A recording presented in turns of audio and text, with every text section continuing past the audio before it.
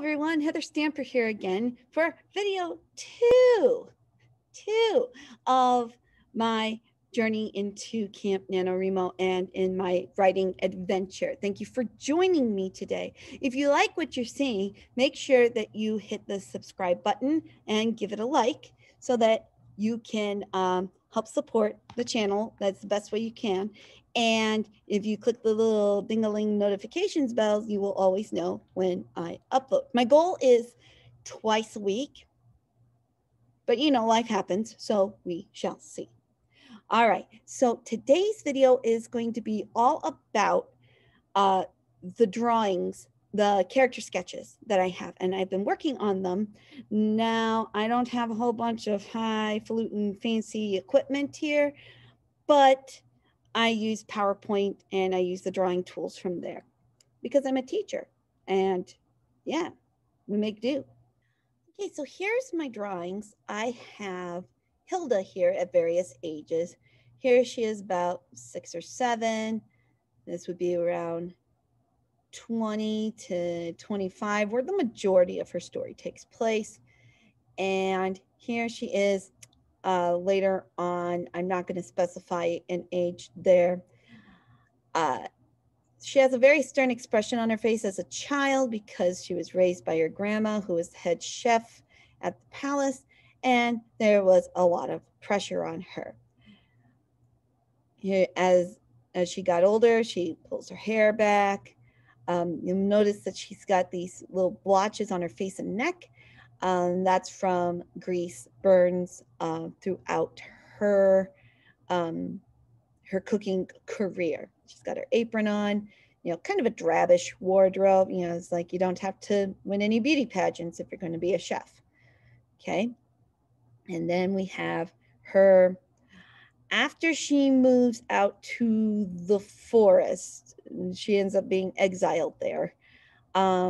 She gets pretty weathered. Her hair really lightens. She loses a lot of weight because she's had to go into kind of like a survivor mode. So I haven't decided what age she's going to be when she meets Hansel and Gretel for the first time, but yeah, it's been a rough time for her. But in all three of these, she's got these piercing green eyes that study and they hide the brain that will think up all of these recipes and so forth. So yeah, that's Hilda. This is Grandma. Grandma is a no-nonsense lady. She wants what's best for her granddaughter. And it's not that she doesn't love her, but she's tough on her because, the world isn't going to do her any favors, after she's gone. So she makes her work very hard to try to get her to the point where she could take over for her. And as you can see, she's a very large and in charge lady. You don't mess around with Grandma. And of course, it's like having to taste test all the things that she's about to put before the king. Yeah, she's got kind of a more rounded figure there. This is Alexander. Alexander is, kind of a goof. He's very intelligent, but he doesn't quite have all the social norms down. He's a little bit flamboyant, a little bit silly at times. But he does know how to cook. If I would probably put some like steampunk goggles above his eyes there, so that because he's a tinkerer. His dad was a jack of all trades. He tinkered, he cooked, he did performance shows across the country and so on and so forth. I kind of designed him after Tamaki from Ouran High School Host Club. So if anybody is a fan of that show, then yeah, you're going to know exactly what I'm talking about. It's like there's times where he can be very serious and very helpful, and other times you're just like, what planet did this guy come from? He's absolutely nuts. But I like him. I like Alexander. He's been a fun character to write about so far.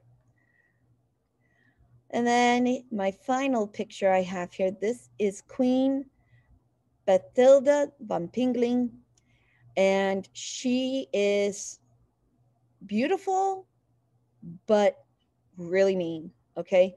I portrayed her as thin and pale, I mean, to the ridiculous here. I mean, it's like her hair is almost white, her skin is very pale, she has no color in her cheeks, and that is partly because she is convinced that she has all of these food allergies. Now, she does have a lactose intolerance issue.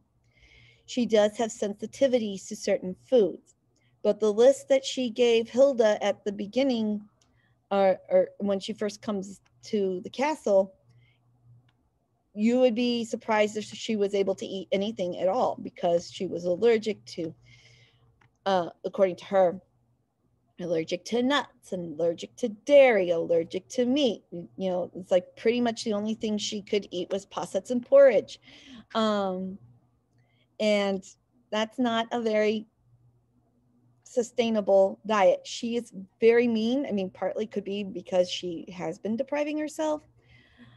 And this is not to say that anyone who struggles with like gluten intolerance or anything like that, I fully support and understand.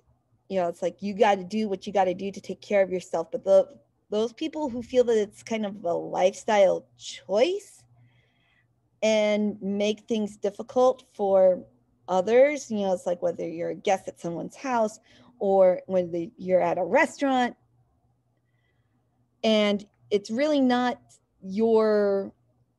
what your body needs, it kind of irks me a little bit. So, and I figured, you know, it's like, what's the worst thing for a chef, especially one that deals in desserts?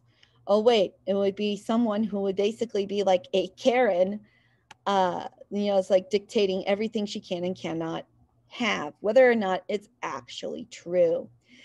So those are the main characters: the queen, who makes Hilda's life miserable; Alexander, her sous chef, who's a goof but a good guy; grandma, who shaped her the way she is; and then Hilda herself in her various forms. So I hope you enjoyed the video, and like I said, click like, subscribe, ding-a-ling the notification bell, and I will see you in the next video. Bye-bye.